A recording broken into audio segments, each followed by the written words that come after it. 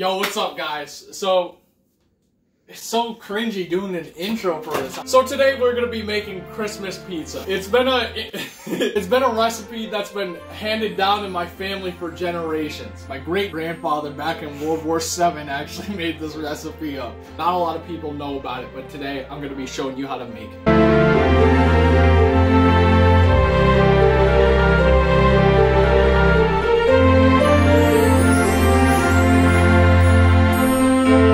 Then you need the M&Ms with the badass black bitch. First, you want to beat the dough. Why did you abandon me?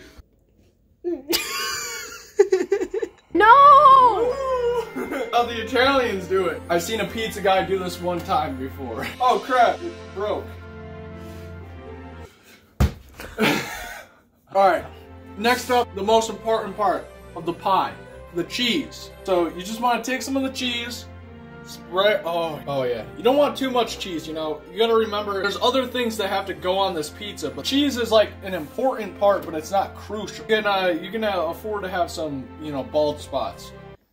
Just like I do on my head. So next up, you have to get these candy canes out of here. Now, one of the most important ingredients for the Christmas pizza is the peppermint candies. They kind of replace pepperonis. I actually like to call them peppermintonis. It kind of makes a lot of sense. Now that you got the candy canes on the pizza, you want to have another kind of like, you know, Christmassy candy. I actually picked out M&Ms. I thought this was a great idea to do. Now, what I'm going to do with the M&Ms is I'm going to split them in half. They did surgery on an M&M. Shit.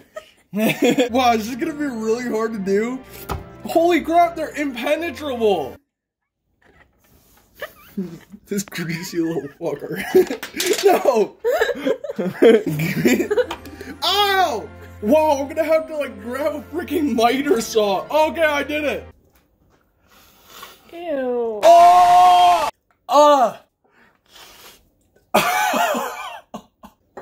That actually hurts so much. I feel like hitting my brain. That looks so good though. Ooh, oh. Alright. Oh, damn. Damn, go on. Alright, so once you got your pizza looking fantastic, looking amazing, you want to go over to your oven. So you want to go up to your old rinky-dink.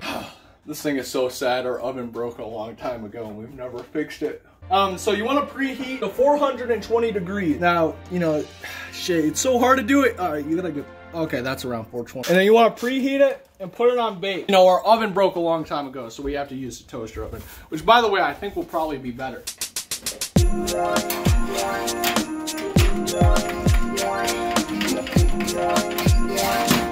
So yeah, guys, I'll see you after it's done cooking for the taste test.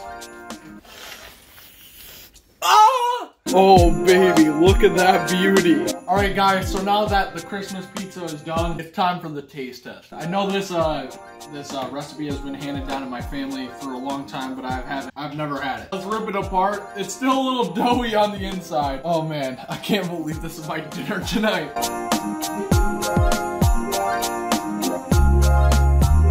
Oh, it's still hot. Okay, oh, look at that end part. That's gonna be a nice bite. All the mixture of flavors is terrible. It's like the chocolate tastes like melted chocolate in a pan, but then you get the taste of cheese and pasta sauce or pizza sauce.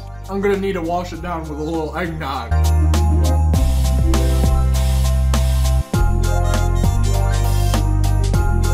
You know, I don't celebrate Christmas. I don't know what people really do on Christmas, but this seems about right. Alright, well the battery's up 15% now, and now you have no leg. You know, so you give it a try. No. Come on. No. You have to. No. The audience wants to see it. No, they don't. We didn't have a clean plate, so she's eating off that. Get a nice chunky part, you eat crust.